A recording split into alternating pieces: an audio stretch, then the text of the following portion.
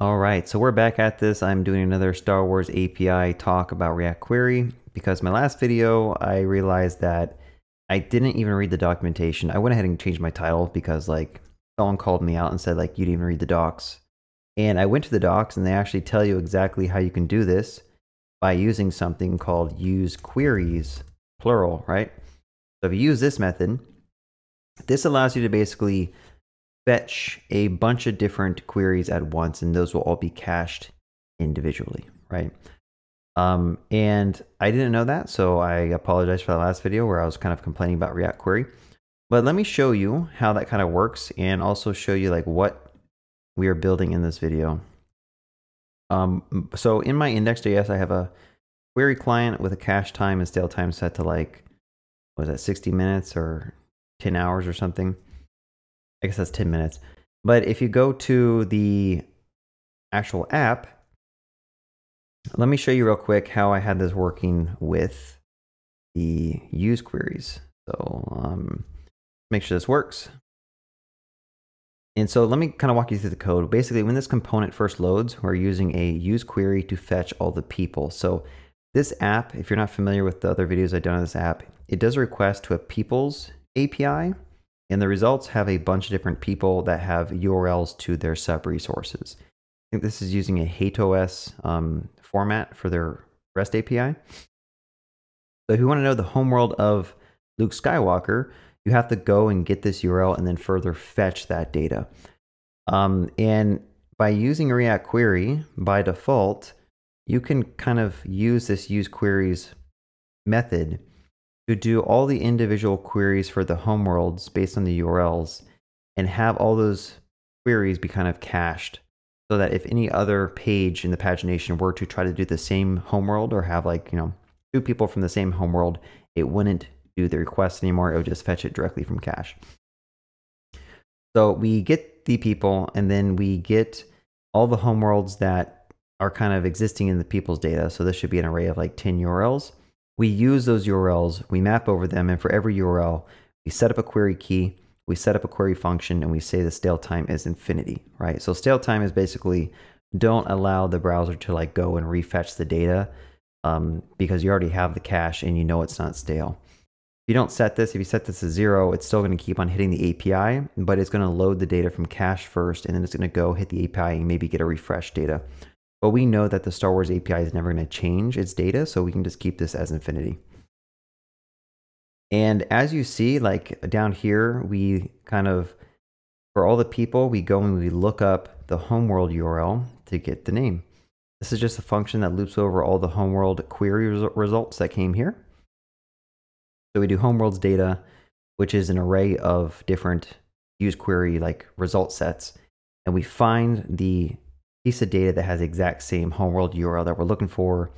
We return that data and then we get the name. So it's a little bit convoluted way of like getting the homeworlds, and this is why you'll see it when I refresh the page. It'll first load Luke Skywalker. If I were to throttle this just a little bit, it'll load like all the people, and then later you'll see the homeworlds pop up. So let's just go ahead and refresh this page, and you should see that kind of happen where the homeworlds slowly come in.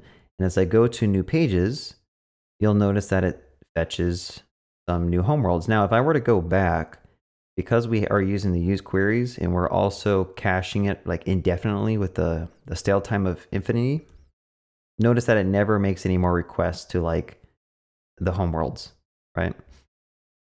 So that's how you can kind of achieve what I was talking about in my other videos by using this use queries hook. And if I go to the comments, there was another thread that I kind of want to talk about as well.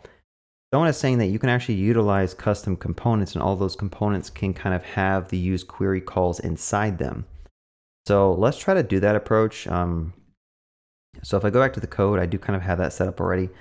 Instead of doing find homeworlds, I'm basically setting up a component called homeworld that takes in a URL, right? And so what this component is going to do, if I go up to the top, this has its own use query call that is going to basically fetch the homeworld from the endpoint using a fetch request.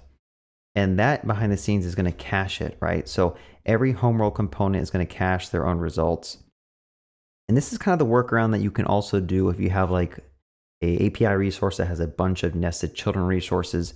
You could just make components and have those components be responsible for fetching the data. This is I guess the one downside of this approach is this: if you want to make really dumb components, like just render only components, you have all this logic inside of your homeworld component. So it seems like kind of a hack to have to add this component just to do this approach. But let's go ahead and save it and go to the UI and like kind of verify this still works the exact same way as the other approach. And let me turn this back off to no throttling. So in the first request, we do like 5 requests, go forward a page, we do a bunch of requests. We go back and notice that the home worlds are not fetched anymore because they're all cached. And the reason they're cached is because we're calling a individual use query call inside of all the homeworld components. So I wanted to share that. You know, these people are kind of talking about it, and then Wickedhead kind of left a URL explaining like the code base, which I'm definitely grateful for him showing me this code because it just helped me like understand what people are saying about like using a custom component. And again, he has like a Planet component, which is using a React query to do that caching and fetching for us. So pretty cool. So thank you to Wickedhead and all my other people who are kind of, you know, letting me know that there are actually ways to do this in React query. So I definitely appreciate that. So yeah, I hope you guys learned something new. I definitely learned something new in these past 2 days about React query, and I need to go through and read out the docs.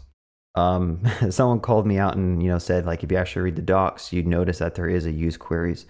So I'm assuming there's a lot of other things that I need to learn about React query before I start making more videos where I kind of complain about it.